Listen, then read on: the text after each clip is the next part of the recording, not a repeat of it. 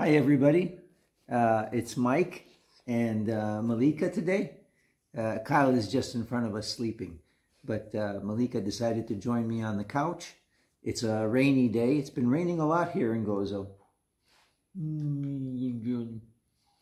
My good girl. So we've been spending a lot of time indoors and in the backyard where they can at least get a little bit of exercise, because to take them out in the fields right now is is very, very muddy.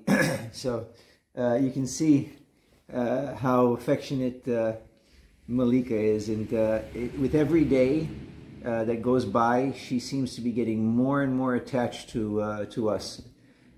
She didn't at first, and neither did Kyle. They kind of did their own thing, so to speak, as compared to, for example, some of the other dogs that I had. But okay, so I got the camera ready. So yeah, so now as time went by, Kyle became more attached to us, which removed some of my concerns, because I thought, boy, everything I heard about these dogs, he's just going to be independent and not even give a crap about us. But that's not the case at all. It seems like around 10 months to a year, they actually start bonding with the humans, with their owners. I don't want to put a number on it, but it seems to take them a while to become attached to us, as compared to, for example, again, I like to use Labs and Shepherds as examples because that's what I had, and German Pointers. They tend to bond almost instantly from when they're a puppy. So these guys are a bit different. Okay, so today's video is about probably the most important thing in regards to buying a Kangal, which is the breeder, and even more importantly, the breed. Not the breed, but the ancestry of the particular dog that you are buying. I'll start with the second item, which is the ancestry, because it's a quick topic and I have the perfect example. Again, those of you following my videos, this might be a bit repetitive, but for those of you who are new, I have two dogs, two Kangals, Kyle, 1.5 years, and Mika, which is about 10 months. And they are both purebred third-generation Kangals with the ancestries all from Turkey. And I'm not going to get into proving or anything like that, but I can assure you they're purebred. And yet, very, very different personalities. Kyle is more of an easygoing, very relaxed, not very protective dog, and loves people, goes up to people, plays with people. Mika is a bit more hesitant to approach people. She's a bit more go back kind of dog when someone reaches down to pet her. She's not aggressive by any stretch. And once she gets used to somebody, she's as friendly as Kyle. But they are two different personalities, and it is because Kyle's parents are more of the social Kangal, family-oriented environment. And I believe even his grandparents, whereas Mika's dad is a very dedicated guardian working Kangal. And it was very obvious from the very beginning that we have two different personalities here. And even 6 months later, after we've had Mika for 6 months, it's glaringly obvious. She is more obedient.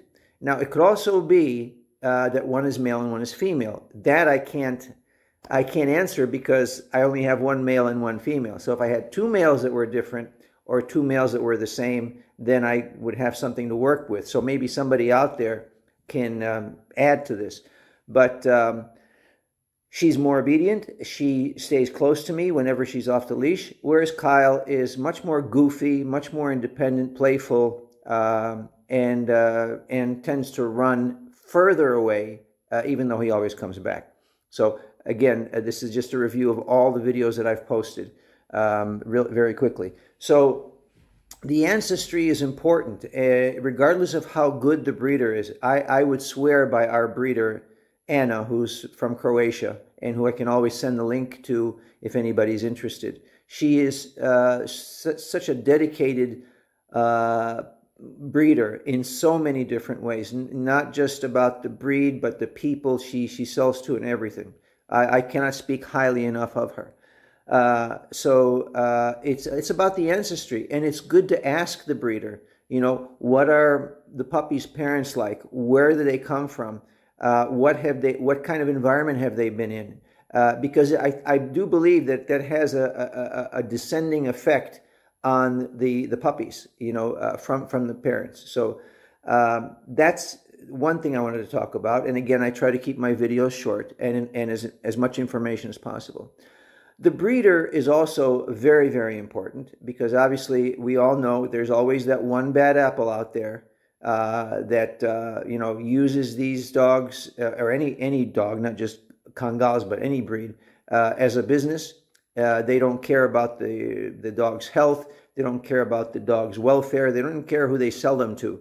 They just it's about the money. So, but that's one bad apple. The majority, 99%, I know, do this obviously to make money, but also for the love of the animals. So, so you have to be careful. Obviously, the first step is to filter out any kind of breeder that's not in it for the love of the dogs, and that's pretty easy to do. You can kind of see it after the first visit when you go see them.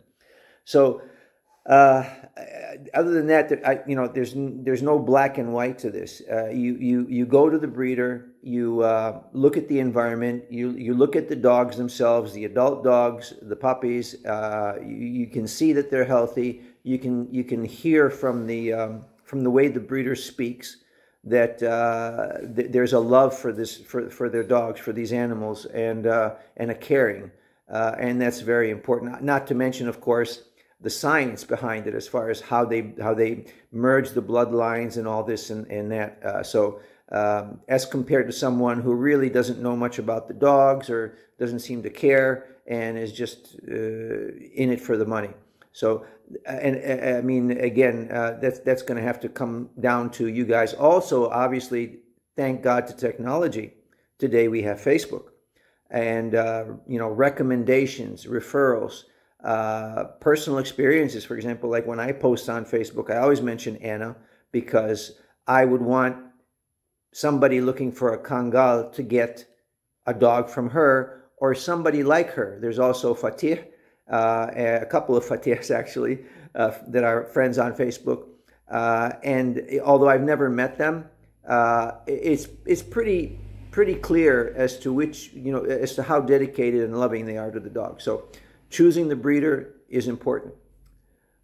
What I didn't understand when we went to pick up Kyle, Anna, the breeder, had told me something, and it took this long, almost a year after we got Kyle, that it clicked. And she said to me that basically we are not just buying a Kangal, we are buying a character, a personality that comes with a well-bred Kangal. And I'm going to try to explain this because it's not the easiest thing to explain, but what they do, how they act, how they behave, is as much about the breed, and that's why it is so important that your Kangal or future Kangal is got the right bloodlines, the real Turkish Kangal bloodlines. Now, this is a very contested and overly discussed topic. Anatolian Shepherds.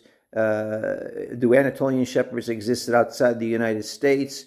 All the different mixes of breeds and arguments as to what is a pure Kangal and what isn't. I mean, I've even seen posts where the Turkish Kangals are, according to some people, are not pure Kangals. So, I've kind of given up on that, to be honest with you. What I can tell you is this. When you have a purebred Kangal, whatever that means, you are getting an animal, a creature, a blessing of the personality of a Kangal. And that supersedes the size, the color, how big the head is, how hard they bite, all these statistics and science of the ears and clipped ears, not clipped ears, all these things. What Anna was telling me, which I did not understand at the time, was that you are buying the Kangal personality. And that's what's so special about these dogs. Not their size and their strength and their explosiveness and their loyalty and protection. Because for the most part, a lot of the dogs have these same beautiful characteristics. But a Kangal, the way their minds work, the way they think, the way they act and interact, that's really what you are buying. The shape, size, and color is secondary. So this is why I did this video, really, to emphasize that it is important, not just for show, that your Kangal is a purebred Kangal or as pure as you can possibly be, and not a mix. And this is what I'm trying to say. Again, because of all the different discussions about what is pure and what isn't, what I'm saying is avoid mixed breed Kangals, where they're mixed with shepherds or other dog breeds, even dog breeds similar to the Kangals, which there are several. I would avoid them. I really would, because, again, I'll say this for the third time. When you're buying a purebred Kangal, you're getting a very unique personality of a dog. And that's, to me, what makes them so different from any other dog on the planet. So it's going on 10 minutes, and I want to stop here. But I wanted to get this video out to you because when it clicked in my head what Anna told me a year ago became obviously very important. So I hope what I've said in this video helps you if you're deciding on that you've decided to buy a Kangal and that you are now looking for breeders. Again, I highly recommend that you do a lot of homework. It's worth the time to invest because it's a 14 to 16 year investment. So spending a few weeks investing and in checking out breeders and backgrounds of breeders and referrals of breeders is extremely important for you to have the kind of Kangal that you will enjoy for a very, very long time. Thanks again for watching. If you like this video, click like, and if you like what I'm doing, please subscribe. It's a pleasure sharing this information with you, and I still promise you we're going to do part 2 and maybe even part 3 of the nutritional video, which I know a lot of people are asking me about. So take care. God bless. This is Mike, Kyle on the floor, and Malika snoring on the couch. And we love you. God bless you. And we'll talk to you again soon. Bye-bye.